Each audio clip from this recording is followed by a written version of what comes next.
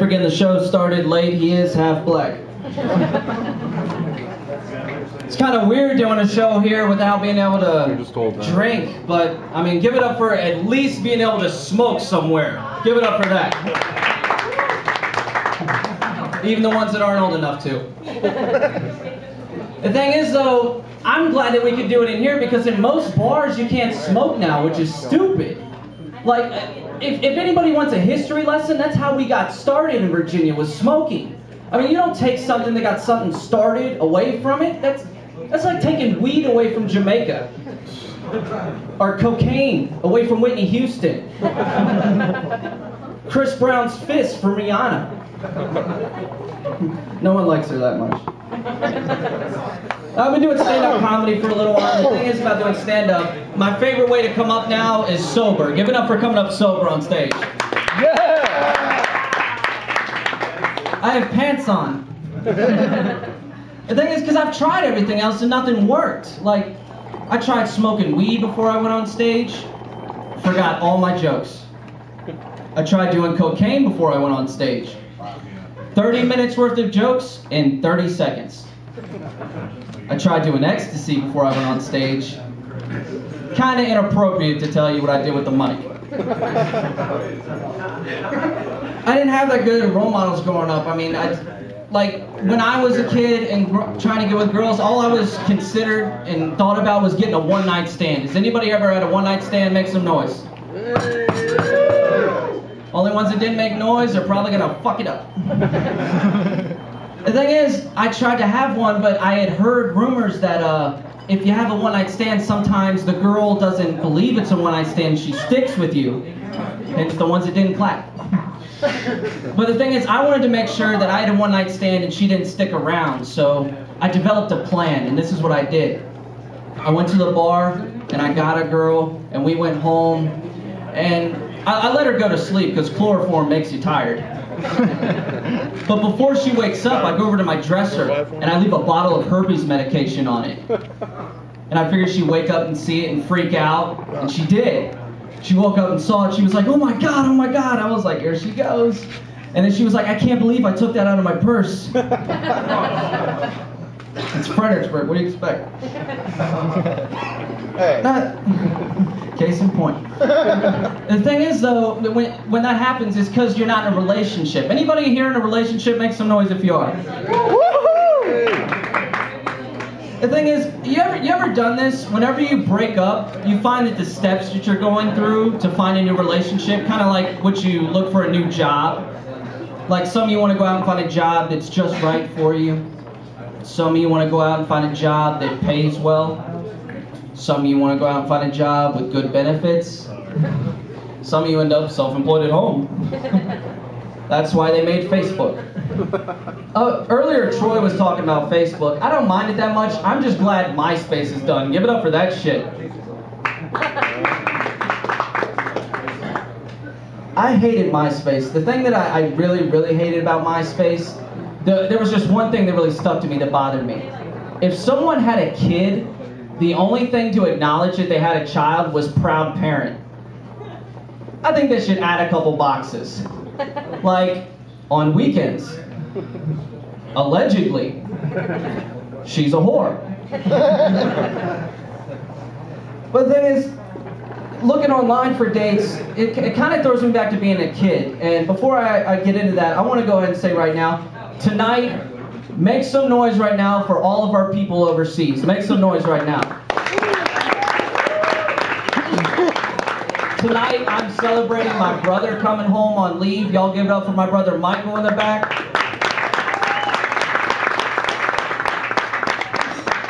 We're glad to have you back. Now it's time to make fun of you. The thing is, like, when we were growing up, we weren't lucky enough to have one of those parents that had a hidden porn stash somewhere. We didn't. But what we did have is one of those TVs where you had the fuzzy channel. Anybody remember that as a kid? You remember, like, you turn it on the channel and it would come in all fuzzy and stuff? We would try to do that. I mean, not together, we're not that weird. But I would try to do that. I would sit and I would watch the fuzzy vision, and all of a sudden it would happen. It would go clear enough and I would see a nipple. And I would get so excited. And then 5 minutes would go by and I'd be like, was it a woman's? And I'd start questioning myself, because the problem is I was so young, whenever I saw a vagina, I didn't know it was a vagina. I thought it was an Arby's roast beef commercial. I go there every night now for some reason. And the thing is, when we grew up, we didn't have that much money. I mean, we didn't, and we made do. Anybody here ever lived or spent some time or live now in a trailer park? Make some noise. You're poor. The thing is, we lived in one, and I mean, there's one big difference when it comes to living in a trailer park at Christmas time. You can't really decorate your trailer like you would a house. Like, what do you want to do? Let's tie lights around the one step.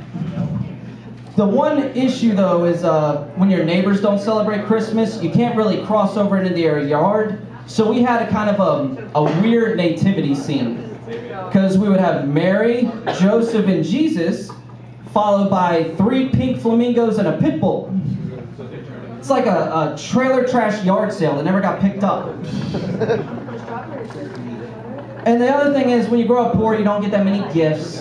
But we made do with what we had. And I remember one year, it still sticks to me, my favorite toy that I got as a kid was Bop It. Does anybody ever remember Bop It?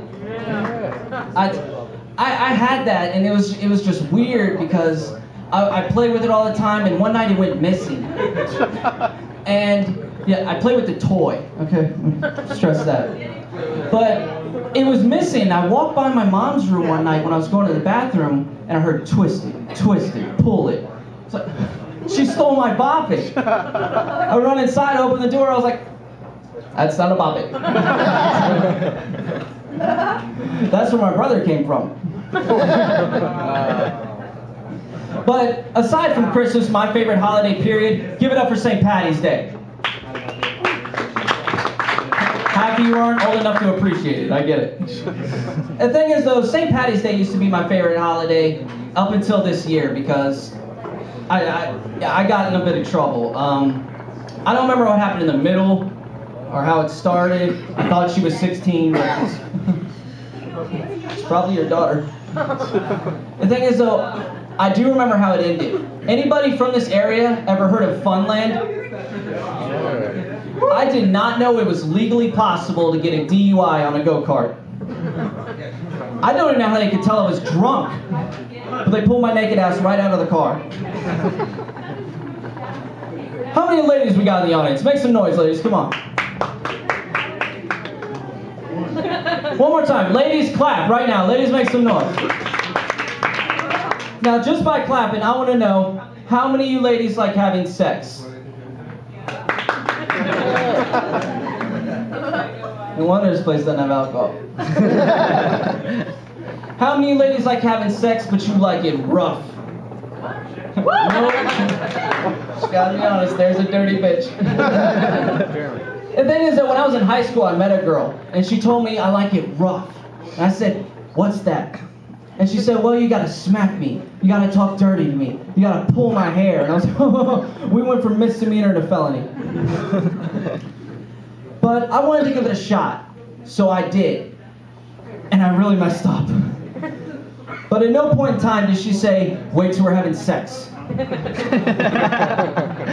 I came over to her house, I knocked on the door. She said, hey Kevin, how you doing? I'm like, I'm doing good, you dirty bitch. More or less her dad's fault, because he stopped me before I could pull her hair. I wish they had alcohol. The thing is, I like doing stand-up comedy. It's a fun job on the side, but I gotta be honest, my all-time favorite job that I used to have on the side, I miss working at Hollywood Video, a movie store. Like, I miss that. Anybody miss going to movie stores? Like, I miss that we had that and stuff. The only thing that I didn't like about it, I worked in one of the movie stores that had one of the adult rooms in it, and I didn't mind that much as I did just the awkward looks between somebody when they go in, hand you the movie, and you're trying to find horses that like little people, and then it's your dad renting it. It's a fun ride home. But on the upside though, I am glad they don't serve alcohol here, just because back when I used to do stand-up comedy, there's a problem with drinking when you're a guy. That you don't have to clap, and I don't want to embarrass anybody, but sometimes as a guy, if you drink too much, you have it happen to where you can't perform. Laughter of regret. Bubba girl. Kind of. The thing is, though, with a guy, can I hear one of the nicknames for it? What's one of the nicknames for a guy who can't perform when he drinks a lot? Limp dick. Limp dick. See, and that happens, and it sucks, and it rhymes, and it sucks, and I hate that God did that to guys. I wish that He would do that to women. Could you imagine? Like a girl drinks too much, and you take her home, start messing around, you're like, are you serious? You can't even open? I mean, can they make a pill for that or something? And then we get to make nicknames for y'all. Hey dude, don't take her home. She's already been drinking. What's wrong with that? She gets terrified twat. Dude, after tequila, petrified pussy. Too much beer, dude. Claustrophobic clam. We can do this forever. But before I get out of here, I want to make a point. I want y'all to really make some noise for all the crazy exes you've dated in your life. The thing is about crazy exes that I really got a problem with, you can't break up with them the same. There's no way to break up with an ex that's easy. There's stalkers, there's restraining orders, there's Facebook for Troy. But the thing is, I found a way to break up with my ex with no strings attached. So this is what I did. I went to a party, and I brought her with me, and I got drunk, and she got drunk, and on purpose, I let her catch me making out with her best friend. On the upside, she doesn't call me anymore. On the downside, now her best friend John won't stop calling me. Y'all enjoy the rest of the show. My name's Kevin. Thank you.